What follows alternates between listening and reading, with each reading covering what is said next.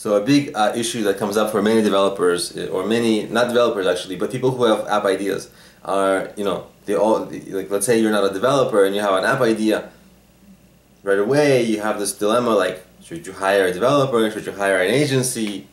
It's expensive, it's not cheap. And that's your answer right there, really. It's expensive and it's not cheap, so it's a lot of risk on you. I really recommend trying to learn how to make apps on your own. I'm not going to say it's easy, it's not easy, but it's not as hard as people make it out to be. And you can start small and empower yourself and teach yourself, and really, it might take some time, but you'll get an incredibly valuable skill that you maybe even get hired for later. And really, you'll really empower yourself, and you won't waste a lot of your money, or in some cases your family's money, or people who have invested in you. And even if you got an investment, you'll be able to use that money for better things, like other things, and so you won't have to like waste all your resources on development. So if you can, if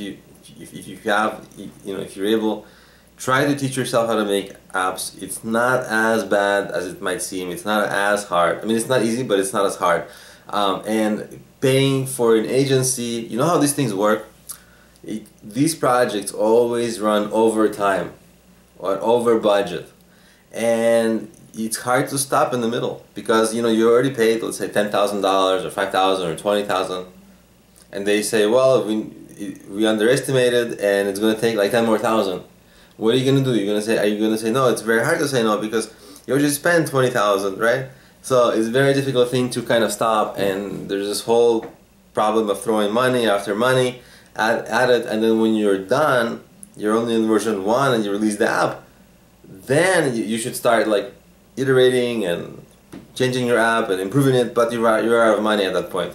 And that really can kill a business, and that really can kill a mobile app business. So I really recommend not spending your money, but taking the time to teach yourself. That's my recommendation, and I've seen many cases where people who have paid to have the app developed, yes, the development was professional, was very good, but at the same time it was too expensive to justify the costs and the risk and things like that.